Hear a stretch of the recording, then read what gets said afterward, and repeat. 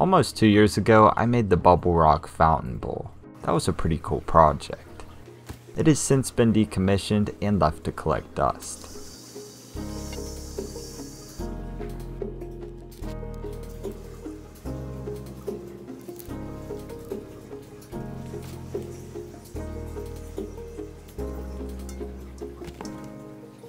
For that build to work properly, I had to drill a hole in the bottom. Moving forward to present day, that feature must be reversed. The bowl is made from glass, so I'll patch it up with the same. I took measurements to determine what glass to use and to create a guide for the hole saw. A little hot glue allowed me to create a gasket of sorts between the pieces. This will help retain the water, which keeps the hole saw from overheating.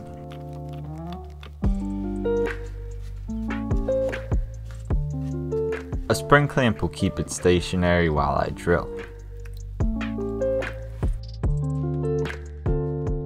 As usual, I'm not applying any pressure. The weight of the tool itself is doing the work.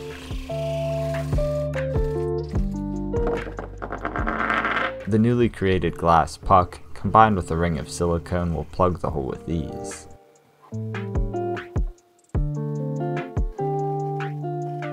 It's just a hair smaller than the diameter of the hole, so the pieces fit together perfectly. It's not quite as thick though, so I applied additional silicone to the interior.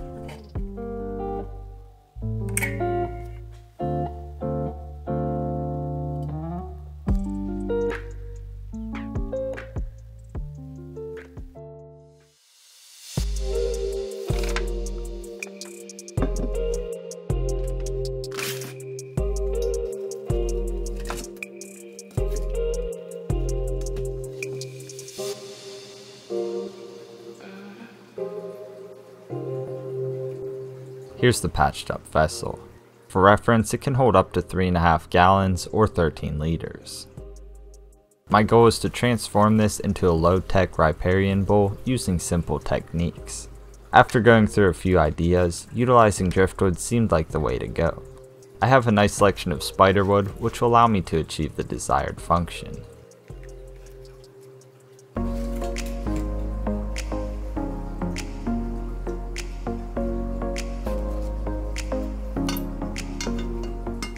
As I'm scaping, the main feature I want to create is a shelf of sorts. This will be a few inches below the top of the container. Here I'll use the features of the wood to hold various plants above the water. More on that later. For now, a syngonium will help me determine if this configuration is viable. I thought it was going to work, but I had to make an adjustment. I moved the smaller piece to the bottom of the container. Now this is going to work perfectly for what I have in mind. Very simple, yet effective. As you know, substrate is always a big consideration. This build is unique because the plants will begin in a hydroponic environment. In other words, they'll grow without a substrate and obtain nutrients from the water itself. However, the roots will eventually make it down to the bottom where they can take advantage of an enriched aqua soil. I'll include it because of this and to buffer the water. It doesn't look great on its own though. I'll add fine gravel, which is nearly the same grain size. I figured coarse sand would make it look even more cohesive.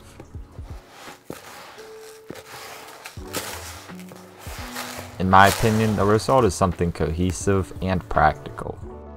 With a build like this, it's probably best to include a thick layer. After all, this is where the vast majority of beneficial bacteria will reside.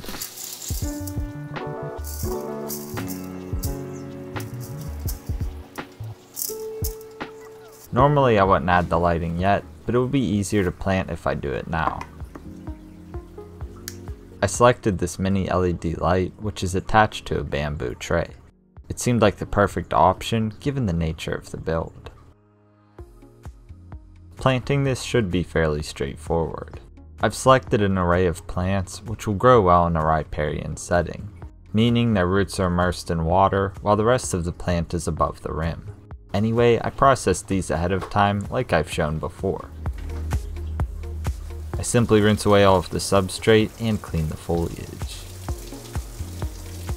As long as you're gentle, the result is clean plants that are ready to go. That said, it doesn't hurt to be more thorough and run the plants through quarantine. This process is usually sufficient though. One of my favorite steps is always adding the plants. They really just bring it all together. As I work, I typically start with the large plants like the syngonium. This makes it easier to maintain cohesive textures and scale. In this instance, I nestled the plant atop the driftwood and reworked the roots as I went. This was challenging to get right without using additional elements. I didn't expect it, but I was able to immediately nestle some of the roots in the substrate. This helped keep them steady.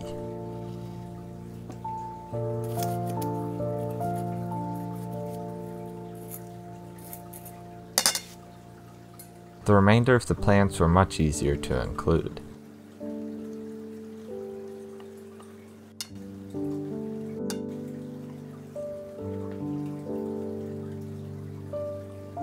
As I added them, I adjusted the roots to help keep things anchored. The cool thing about this is that the plants will become more secure as the roots mature.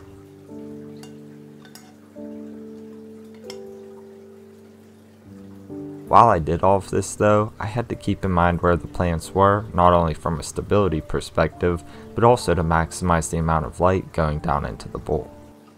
As you saw before, it was also a little tedious to find areas where the plants could reside.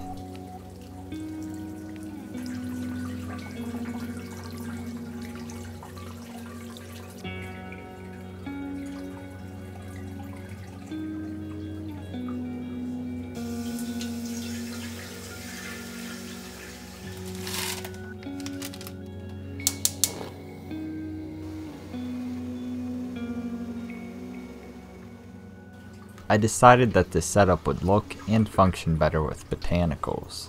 I boiled them first so they sink immediately. These will help naturalize the setup and provide climbing areas for the inhabitants to graze on. Amazon frogbit seemed like another great inclusion. They have really long roots, which will play into the theme of this build.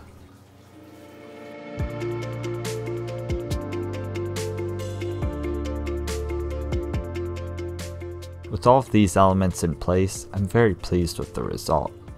Obviously this looks neat, but it's also a very low maintenance solution. That's due to the power of plants. Their roots will suck nutrients from the water in order to grow. This creates a clean and stable environment which essentially sustains itself. I can't wait to see how it progresses. Let's add the inhabitants.